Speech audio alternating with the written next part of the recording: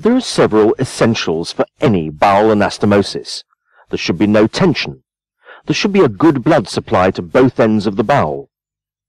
There should be accurate apposition of the bowel ends with an immaculate and accurate suturing technique.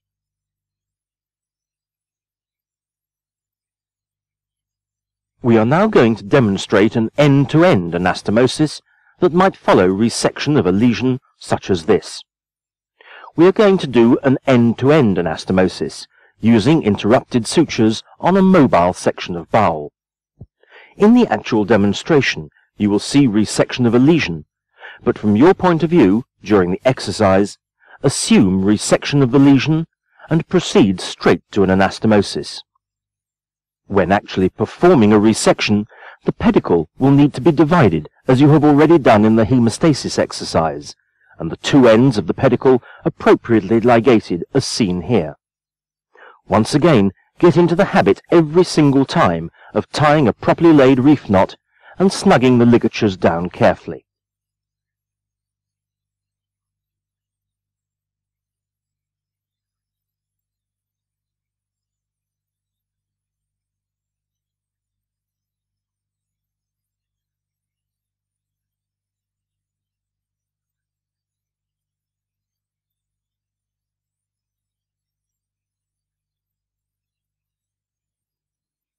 The pedicle on the actual mesentery base is the most important one, because if this ligature were to slip, this would lead to significant hemorrhage.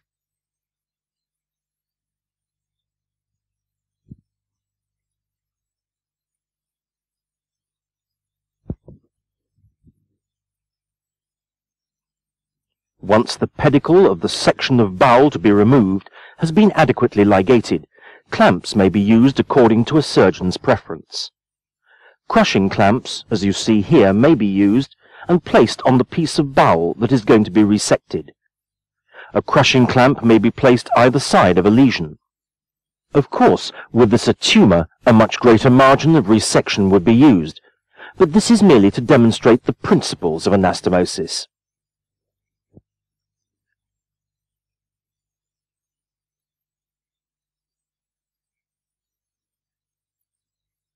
A soft, non-crushing clamp may be placed upon the bowel to be anastomosed. Some surgeons prefer to place it just across the width of the lumen of the bowel to prevent spillage of bowel contents. Other surgeons like to place it very gently across the mesentery to minimize bleeding from the cut edge of the bowel. The lesion can then be resected.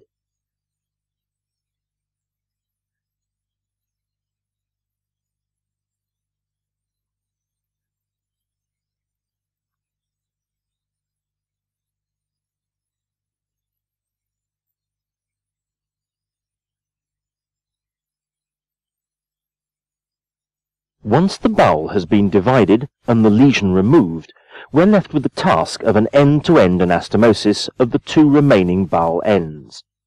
For this anastomosis, we're going to use an interrupted extramucosal suture. We therefore start the anastomosis at the mesenteric border. Insert a suture right in the mesenteric angle of the bowel in an extramucosal manner, and then across to the other loop of bowel, again inserting the suture in an extramucosal manner.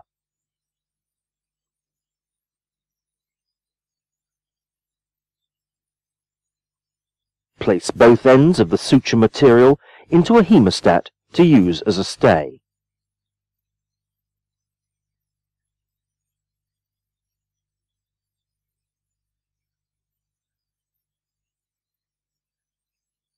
Then, for stability, insert a similar stay on the antimesenteric border, taking care to use an extramucosal suture, pulling it through gently and placing it in a hemostat.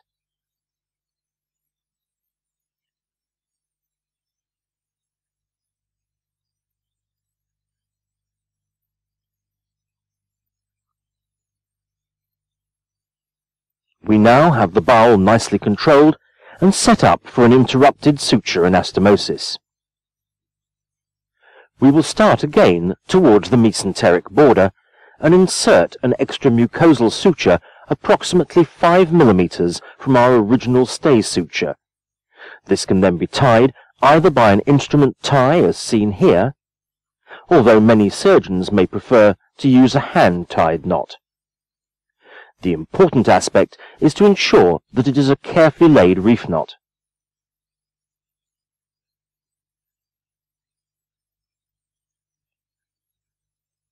Continue to insert sutures in an extramucosal manner across the anterior wall of the bowel, ligating as you go.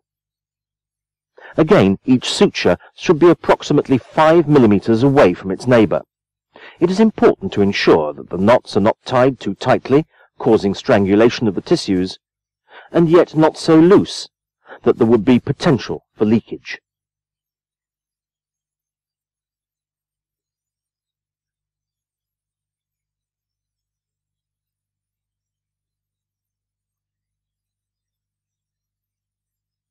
Work across the entire anterior wall and then tie the stay sutures.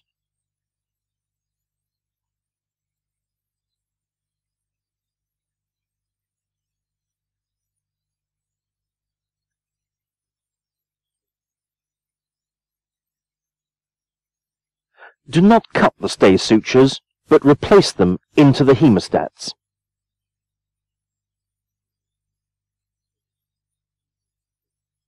We are now in a position, having completed the anterior wall, to rotate the bowel to perform posterior anastomosis.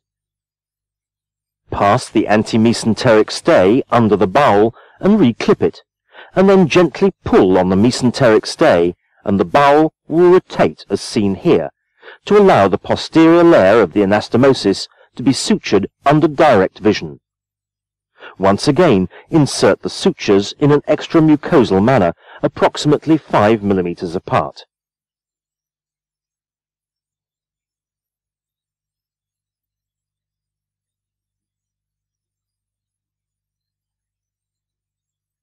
Tie these carefully with a well-laid reef knot, again either using an instrument tie or a hand tie.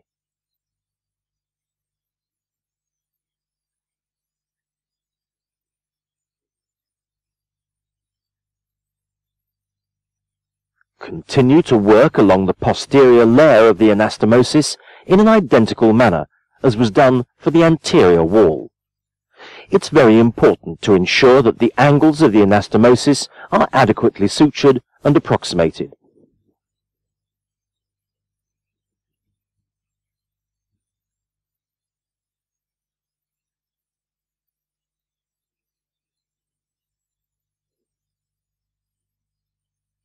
Once the entire posterior layer of interrupted sutures have been inserted, we're in a position to return the bowel to its normal position. Once again, pass the antimesenteric stay suture back under the bowel and return the stay sutures to their original position. The stays can then be cut. In the operative situation, the mesenteric defect needs to be closed to prevent internal herniation.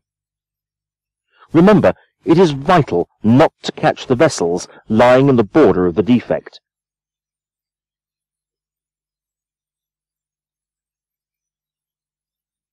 The non-crushing clamps can be removed at this stage. For the purpose of this exercise, we are going to excise the anastomosis to look at it from the inside. Be careful to preserve as much bowel length as possible and not sacrifice too much, as you will need this for future exercises.